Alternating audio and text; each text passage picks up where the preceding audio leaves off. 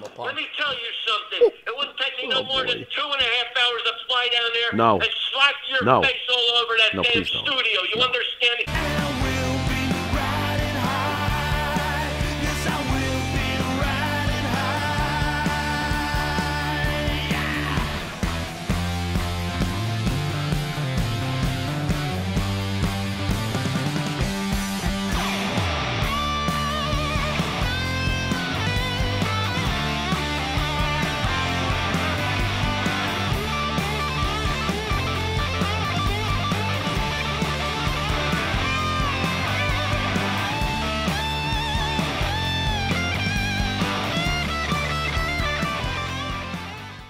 Welcome to Long Island's #1 pro wrestling broadcast. Monty Nefaro, only filmed here out of Indie Music TV. Want to thank everybody for joining us. We are humbled as we're going into a fantastic long weekend, but we're starting off with one of your favorites. Yeah. Big Ron Shaw. Ron, how are you, buddy? Hey, guys. Yes, thank you very much for inviting me to the show. But you know something? Right out of the gate, I have to say something here. You know, I've been aware of your show, and it happens to be the most controversial wrestling show, and if not the only controversial wrestling show that I have viewed. And I did see your show last week. And you know something, Monty? I needed to call you. And, you know, you guys did call me to come on your show. But you know something? When we were talking, I needed to lay down some ground rules. And, you know, some of the questions that you said that you were going to ask me on this show tonight, it just wasn't appropriate to me. I didn't want to do it. But you were insisting on it. And I'll tell you something, I had to hang up on you. Now, your listeners ought to know one thing. Why did you lie? I hung up on you. Are you afraid to admit that? Now, when I hung up on you, 3 days later, the Pharaoh gives me a call. And he says, Big Ron, we want you on the show. We worked everything out. We want you on the show. And I called you up. I said, okay, I'll be happy to do the show. But you know, another thing, Monty, one thing you said, well, I don't care to have Ron Shaw on the show. You know, he's been on other wrestling shows. I don't care. You know, I won't chase him down and nothing like that. Let me tell you something right now. In front of you, I am the only person, past, present, and future, who's got the most upsets in professional wrestling. Let me repeat myself. I've got the most upsets in professional wrestling. And that's something that the WWE has put me in. Their big sports books of entertainment, their history books of the Big 50. I'm in the history books of professional wrestling because of that. Okay? So, Ron, I'm going to respectfully... Hey, shut up. I'm not done talking yet. Whoa. Just What's shut going up. on here? You kidding me right now? Easy, bro. Yo, Ron, wait, hold on, Ron. I had to go through to get on your show, Monty. You shut up and you just listen to me. I never had to go through stuff like this before on other shows. I've been on 15 shows in the last 7 years, and these five wrestling shows, yours is the one that gave me the most problems. I want to be asked decent questions throughout this whole entire show. Has he seen our show? Well, dude, listen, Ron, okay, I'm going to say this again. Understand that I don't think I lied to you, and if you're gonna do our show, and I'm saying this respectfully, I'm gonna ask questions. We're gonna ask questions, and you're gonna have to. You'll either answer them or don't answer them. I'm okay with that. Look, I don't want any issues, dude. We try to respect guys your level, but understand something that this is my show. Okay. This is our show. And our show. But if you're gonna, look, dude, here's the deal. Yeah, you're right. I really look, with all due respect, you're a legend in the business. I get it, whatever else. But again, I'm not going to retread all the garbage that's been out there already, right? We've heard the story already. And look, dude, show me the respect I'm trying to show you. That's all I'm trying to say to you. That's fair. Is that fair? That's fair. I gave you the respect. I gave you the respect when I called you and I talked to you and I said, let's do this show a sophisticated way, no trash talk, nothing like this. Let's not talk about other issues I've talked on 14 other shows, because there's other issues to talk about with Big Ron Shaw. Well, go ahead, buddy. This is your guy. This is the guy you wanted on the show, Yeah. so how about it? Well, So, Ron, I'll tell you what. I'll sit back and I'll let the Pharaoh interview you since you can't seem to handle the questions I got to have. I don't think that's necessary. I've got no problem with that. The Pharaoh seems like he's a decent guy, decent level-headed guy. We talked on the phone, man, and I have to totally respect the Pharaoh. Well, Ron, I thank you for that. But, Wow. Look, I don't want to get off to a bad start. I really don't. The listeners don't want to hear us arguing. They want to hear informative wrestling news and what happens in the past and so forth. So let's get on with the interview. Ron, did it ever bother you that you never got further on the card? You were clearly bigger than some of the people you were putting over. Did that ever get in the way of your professionalism towards what you were asked to do with the company? Well, here's what you had to understand, is when I was leaving Kowalski School, there was another week left of my training, and I asked Kowalski, I said, Walter, how am I doing? He says, you're doing great, Ron. I said, well, good. I said, I'm leaving after next week. My 16 weeks is up. I'd like to go to work for the WWF. Now, I could have said anything else. I'd like to go here, I'd like to go there. But I knew where the money was. And when I started out, they took me in pretty much 2 months after I started getting bookings already.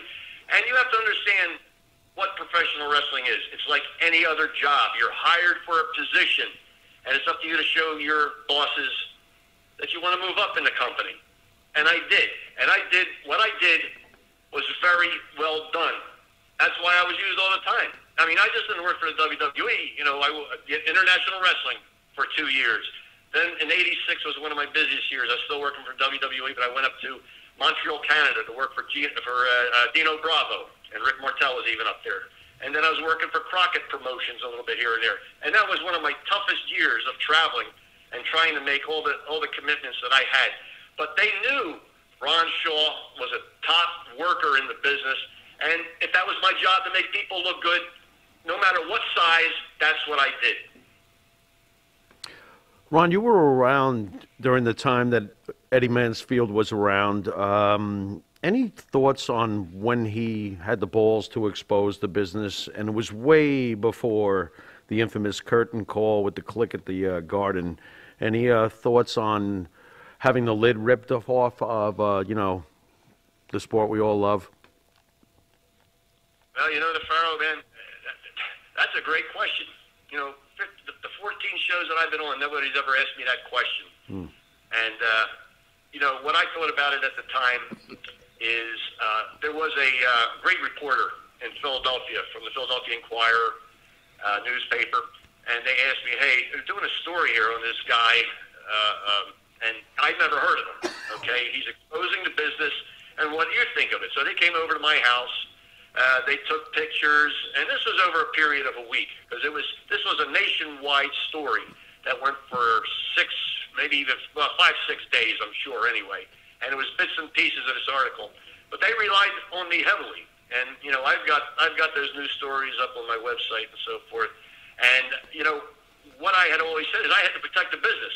So when he said that, when Eddie Mansfield had told the reporter, well, no, we're told when to lose, how long, or when to win, and so forth, etc. And I would come back and say, well, that's not so, because the winners get paid more than the losers. So you're always trying to win your match. And of course, I had to protect the business. And, months or so after that story aired, even Gorilla Monsoon, Arnold Skull, said, hey, man, you did a good job protecting the business, because that's what it was about. We always wanted to make this business look legitimate as possible, and I certainly did. And, I understand his gripe. He's getting paid $35 or $50 for a match and having to use the blade and all that stuff. But he was working for small companies. They were the small companies, I don't even know. They've been going so long. And this is why I wanted to go to the WWF. Took my chances, and I started making great money. I mean, especially in 1981, when they hired me in '80 to come up to do TV. I was making great money because also I was working as the executioner and Ron Shaw. So, why, what do I got to complain about? If they're going to move me up the ladder, which they did as the executioner, they were going to send me at the end of the year, I didn't know this, to California to work out for Mike LaBelle, and they told me this last minute, and I had gotten some advice from some of the guys. You know, S.D. Jones, Bob Backlund, Kowalski, and it didn't sound like a very good thing to do. I decided not to go, and I figured I was going to continue working. Well, you know, Vince had let me go, and I went right to work for Kowalski for his Bedlam from Boston, which was the IWF for 2 years. And I came back with Vince again. He took me back, no problem. You know, I talked to Mr. McMahon, and he was such a great man. He said, you know, Ron, we got a lot of guys on board, but you know what? Come on back. And he took me back. What a great guy to do that. And I ended my career. Well, I didn't end my career until actually 1999, but my WWF reign went from 1984, 5, 6, and 7, and that's pretty much my end of my WWF years. So, Senior and that was a story, and I never regret it putting anybody over in this business. Senior and junior, pleasant to work for. Your experiences? Yeah, I have to say I never had no problem. You know, of course he's a very busy man. You know, the opposite of his father. His father was very low key, very, very, you know, nice to talk to. And if you had a problem, you know, I would go to him. I can give you an example. One time we were doing All-Star Wrestling there in Hamburg, Pennsylvania. I did a show in Middletown, Connecticut. It was a funny thing. I can remember the exact town. And I think the payoff was $300 that night. And they would always give you a $50 advance usually. And I did get that night. But I never got paid the rest of that money on that day. So I went into the office. I said, Mr. McMahon, and I always use the word Mr. McMahon. I did get paid for that night. I did get the advance and so forth. And he took out $250 out of his pocket, gave it to me. I didn't have that type of experience with Vince, not that I was asking money from him, but, you know, we did have talks and so forth, and he was kind of stern in his talks, but I have no problem with Vince Jr., never did. Hey, Ron, it's Mike Monty. So it's Okay. Question for you. Do you wear the executioner mask and eat a sandwich while you have it on? What? You're asking me that question. Oh my God! Especially after what I said about 5 minutes ago. Is this a comedy show? Is this a comedy show, Monty? Oh boy! Let me tell you something. When I put on that mask, or I didn't put on that mask, I worked hard. Okay, I worked hard. I had my leg broken. Okay, it was pictured in that big nationwide story that Ron Shaw. Legitimacy of his sport. I've broken fingers. I've broken knuckles. I've got a crooked shoulder to this day. And you're going to ask me a question like that? Come on, man. Wise up, will you? All right, I'll ask you a serious question. When David Schultz slapped John Stossel, what did you think was going on with the industry, and what was Schultz like? Was he as crazy as it sounded?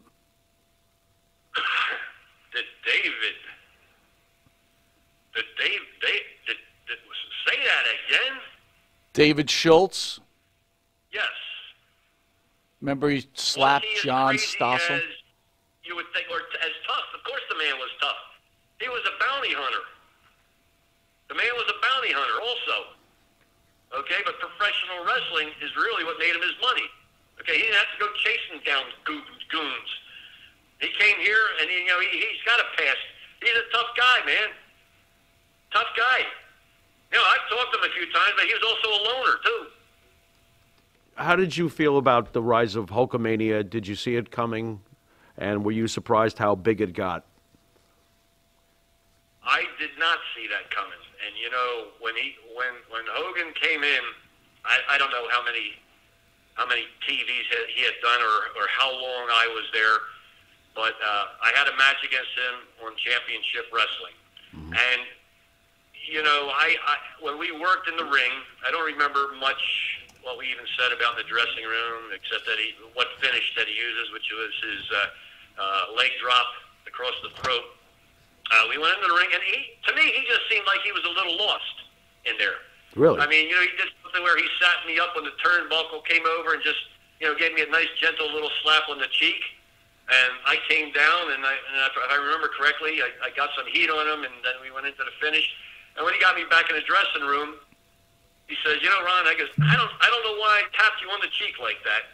And I kind of thought that was kind of a strange thing to say, because here's a guy who's had more experience than me already, even though he might have been working in Atlanta and Minneapolis and so forth. But, you know, to answer your question, did I see it at the time? No. I did not see it at the time. But did it surprise me? No, that he went on to be as big as he could, because, you know, after Bruno, the greatest world champion ever, Hulk Hogan came, and that was another great world champion. And then anybody after that, I couldn't have cared less about him. You tuned out? After Hogan, WWF died, as far as I was concerned, after Hogan was done with the business. But he was a great star, great talent. He ended up being, and we know the rest of the story.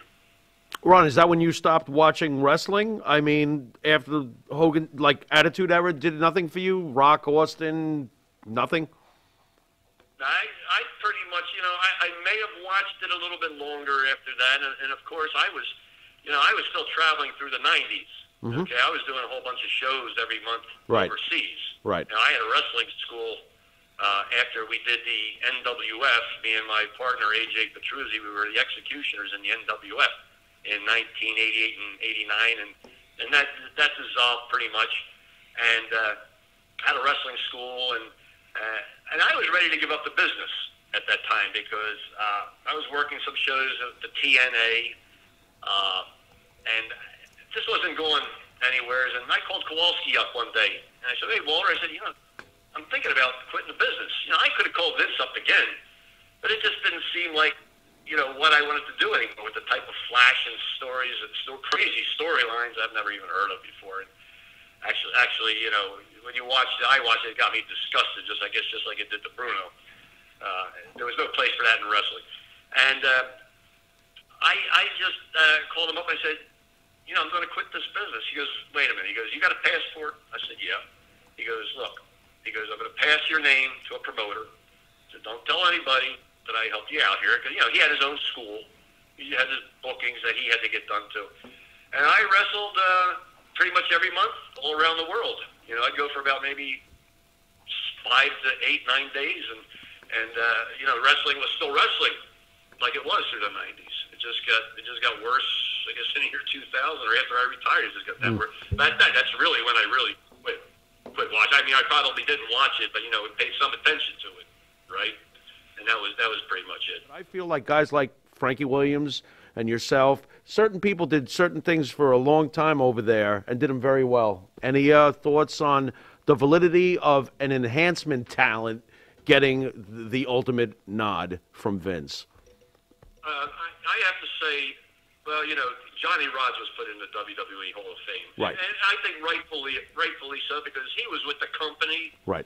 When I was a little kid going down to Philadelphia's 46th and Market to watch the TV tapings, he was wrestling. Mm-hmm. And here I am, years later, wrestling him. He was with the company so long, and he helped get some guys out there. I think he was training a few guys here and there and so forth. And but anyway, he was a very lucky guy. He was booked all the time, and he was deserving. The others, no, not deserving. Not even poor Frankie? Piper's Pit Frankie? There's a lot of guys in there that don't belong in there. People may not know this, but you wrestled in a 3-man tag match when the Freebirds first came up here. I'm a big fan of the Freebirds.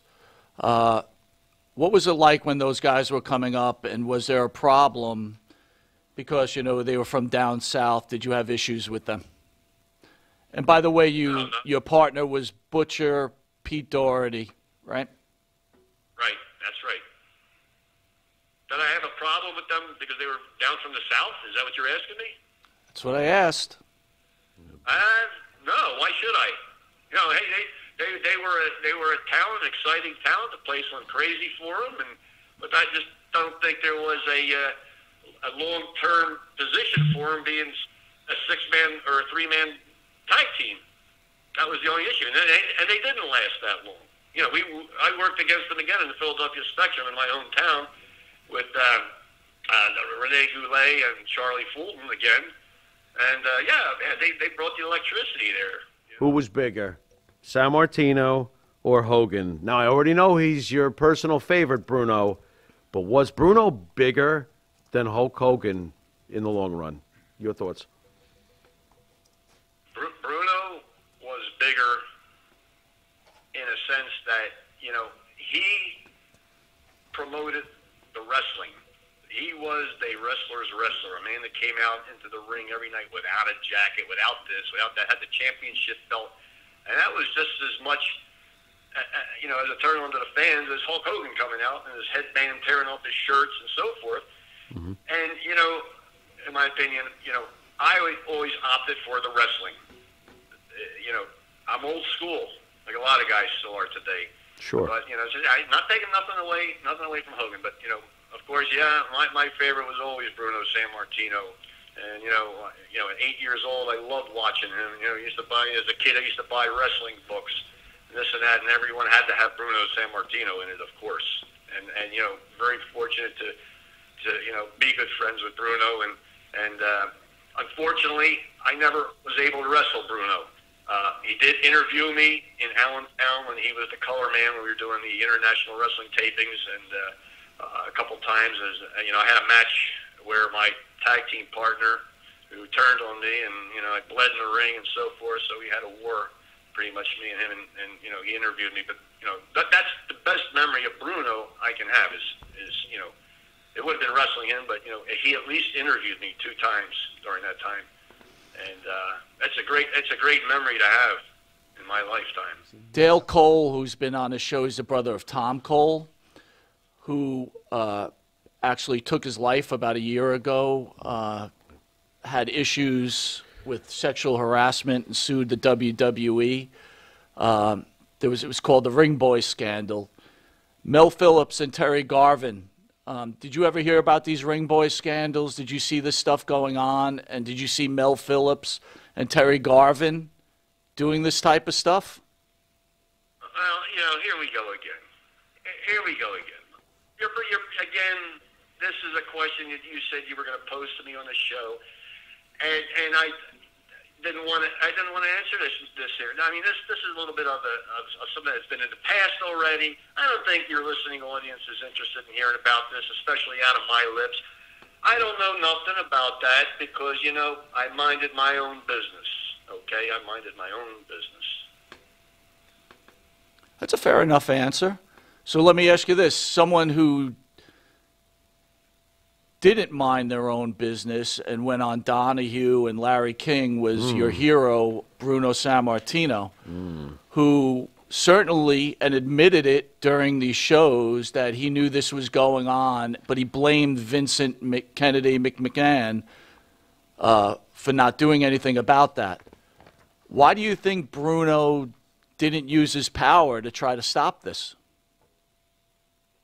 Well, what power did he really have at that time? If I'm not mistaken, I know they were at odds with each other. I think there was supposed to be a lawsuit against Vince, and I think there was a little settlement on the side that he would do color commentary and so forth. And well, what could he have really done? That's a fair enough answer. I'm just asking. And I'm just answering. One thing I do remember about Rick is at the end is when we were leaving. I think it was a three week tour. He got sick at the end of a show, and I know he was going to be taken to the hospital. And we flew back without him. He came back later, and then I don't know how many months later he took his own life. And that was a sad thing, but unfortunately it ran in the family. Suicide. Was this a good-paying job, or did you have to have a side job? Because after I learned that Gary Michael Capetta was really a teacher most of the time, I was very distraught. Did they pay you enough back in those days? I'm serious. Well, I don't think Gary Michael Capetta had to get paid the type of money that we got paid for just announcing all night. Right, okay. We took all the bumps, the bruises, the broken bones, right. And everything like that. Sure. And no, I never did have a part-time job because I would have lost my job. I made this a point to have a living, make it a living. And I did. Yeah, there were some down times, and there was a lot of up times. But I knew when to get out of the business. And I did it Excellent. for 20 years. Excellent. All right, Ron. Here we go. We had David Sammartino in studio. Oh, here we go. Maybe his here we go. only interview. Oh, here he goes. What? All right. I'm rooting Whatever. that he answers He clears this his story. truthfully. Listen, let me just ask the question. Can I ask the question? I've been asked this question. 15 times I've been asked this question, and I've given the same answers. Why don't you just go back and Google my other shows that I was on? There's 14 other shows. But go ahead. Go All right. ahead. Okay, so I'm going to go ahead, okay? First of all, you're on Long Island's #1 pro wrestling broadcast. But so instead, here's the question I'm going to ask you. Instead of with the kayfabe and acting like he hurt his back, why don't you finally reveal to the fans that Sammartino told you what was going to happen and you did what you had to do because that was your role, and stop keeping this story that you go from show to show going on. Admit it on this show. Okay. I'm going to tell you something right now. First of all, what I'm going to say about David Sammartino, when he came into the WWF, he was probably the strongest, if not the strongest wrestler that I've ever seen. And especially when you combine that with a great wrestling talent and knowledge of holds and counter holds, this guy was really a superstar.